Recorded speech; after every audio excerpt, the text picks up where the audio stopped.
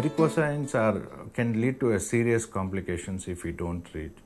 There are many grades. In the later grade, in the severe grade, if we don't treat, they may lead to congestion of the skin with multiple RBCs will get accumulated.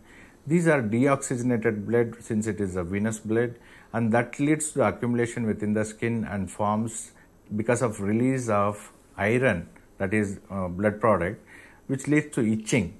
Itching will lead to the ulcer. Sometimes they form the non-healing even if we treat without treating the proper underlying varicose vein, and they may turn to the cancer also.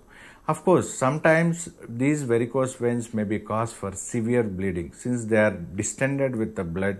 When the minor trauma can cause the severe bleeding, which may be catastrophic in some patients and serious factor in some patients.